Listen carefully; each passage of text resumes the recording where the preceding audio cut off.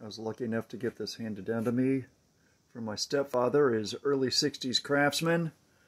Aluminum body bandsaw. Thing still works like a champ, so I didn't like he had this old school, just little round toggle switch here, on-off switch.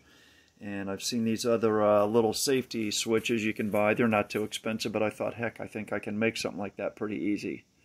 So all we got here, just a regular wall switch. What you do, push for on.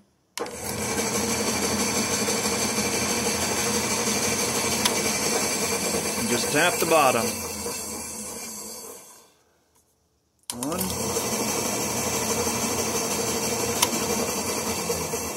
Off. So you can see the little flap here.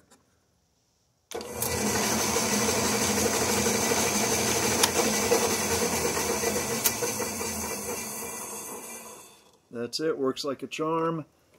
And with this plate, what I would suggest, if you use a regular plastic wall switch plate, they're kind of a hard plastic, and putting screws in them, they can crack pretty easy. So I'd get one of those, I think they call them unbreakable switch plate covers, and you'll be able to screw into it a lot easier. So that's it, just got a box on the back side. Hope that's something you like.